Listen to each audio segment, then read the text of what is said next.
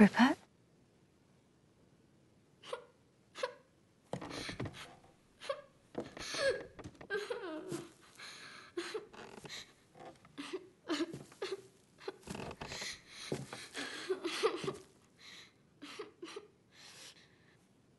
Orson?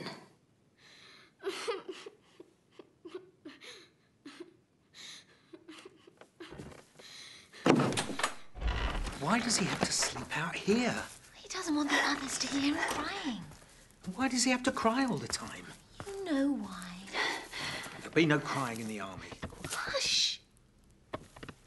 Don't pretend you're not awake. We're not idiots. Come and sleep in the house. You don't have to be alone. If you can hear me, you're very welcome in the house with the other boys. I'll leave the door on the latch. Come in any time. He can't just run away crying all the time if he wants to join the army. He doesn't want to join the army, I keep telling you. Well, he's not going to the academy, is he, that boy? He'll never make a Time Lord.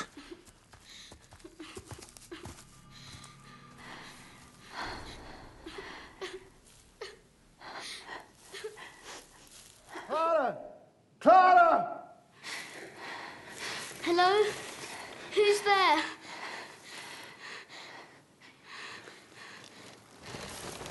Hello?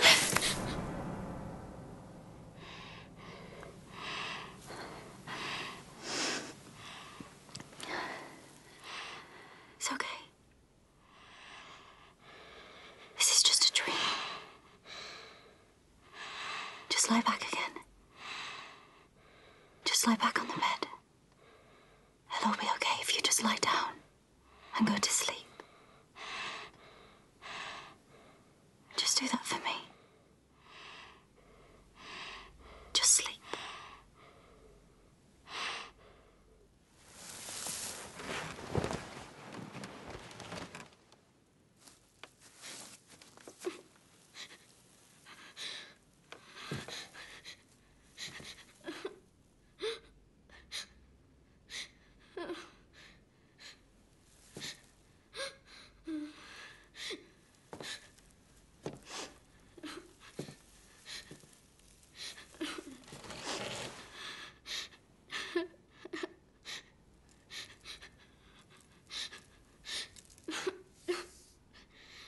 Listen. What happened? What did you see? What's out there? What if there was nothing? What if there was never anything? Nothing under the bed? Nothing at the door? What if the big, bad Time Lord doesn't want to admit he's just afraid of the dark? Where are we? Have we moved?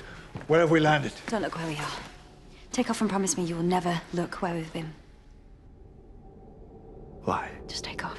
Don't ask questions. I don't take orders, Clara. Do as you're told.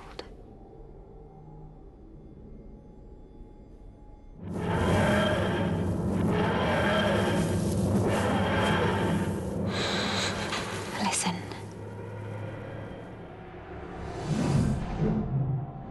This is just a dream.